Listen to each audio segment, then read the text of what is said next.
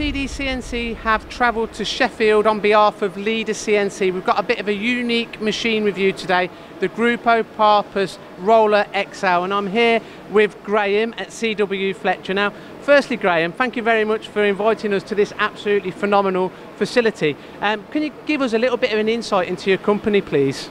Well, CW Fletcher have been around for well over 100 years now, and we're now in the aerospace manufacturing. We're subcontractors to aerospace as well as some nuclear. So we're looking at this particular machine today. What components are you manufacturing on this machine? They're basically aerospace rings for a major OEM. Now, when you were looking to purchase a particular machine to manufacture the engine rings, you know, what were your considerations and why did you choose this particular model? Well, obviously the primary concern was, first of all, accuracy, but also the uniqueness of the layout of the machine. The kinematics of the machine are in such a way that it allows you access to various parts of the component that a lot of other machines wouldn't actually allow us to get to. So what kind of capabilities have you got on this particular machine? It's actually a fifth axis machine tool, isn't it, Graham? So can you explain the capabilities of the machine tool, please? Okay, basically we've got the normal, the XYZ travels. We have about a 2 metre in X, about 1800 in Y and a metre in Z, with a C-axis rotary table that rotates about the Z-axis.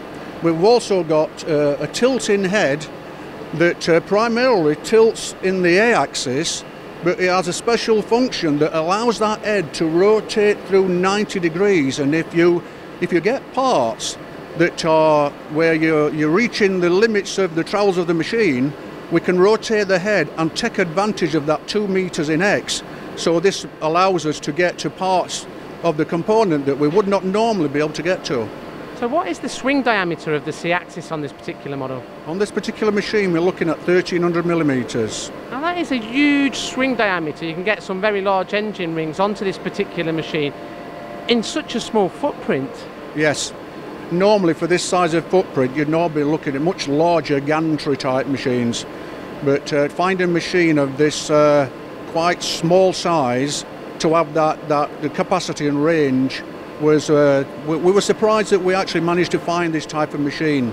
We looked at various competitors and there were other contenders, but when it came down to it, nobody could offer the solution without adding extra long tools or right-angled heads to be able to realise the tool vectors and get to the parts that we need to machine. So would you go as far as saying that this machine is pretty much made to measure for the kind of engine ring components that you're manufacturing here?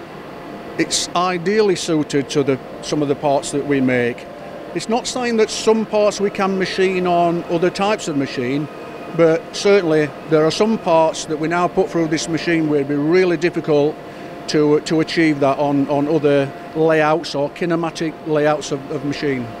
For aerospace critical components that you manufacture here, how important is accuracy and repeatability to you? Well, accuracy is probably the prime goal. Is that we're constantly chasing those few microns. Part of the process is we extensively use probes for measuring the part, and throughout the process we'll come and recheck the datums and sometimes do an adjust, because obviously we're not in a temperature controlled environment where this machine is, so we have to cater for the fluctuations in temperature.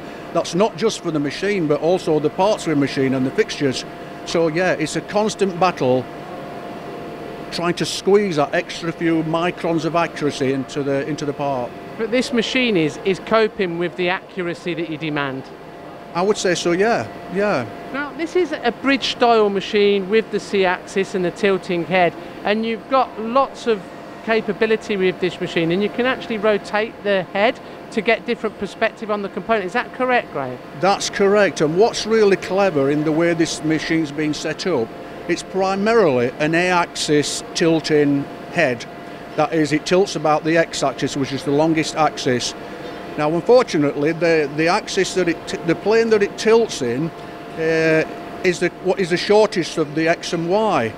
Now, and the clever bit is when you rotate that head through an M code, the way the machine's been set up and the kinematic model inside the machine, if you were to write some code or a program for an A-axis machine, you rotate the head and internally it will do all the rotations, and basically you can use it as a virtual B-axis machine without changing any code at all.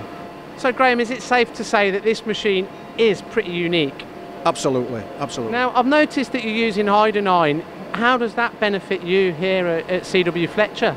In the majority of all our milling pieces of kit, we have iron controls. And once you're familiar with the iron environment, it's very easy for an operator to move from one machine to another. And you've got the familiarisation of how the datum tables work, how the tool offsets work. So it's certainly an advantage we try and stick with the same controls for all our milling applications. So just to summarise, Graham, what would you say are the key benefits to this product? The key benefits of this machine is really the layout of the machine. It's the accessibility of the features that you can realise with that head that tilts in both directions and goes through the 90 degrees, so we can use it in the X or Y axis, and it's just so flexible that it's difficult to see sometimes what parts you actually can't machine on this type of kit.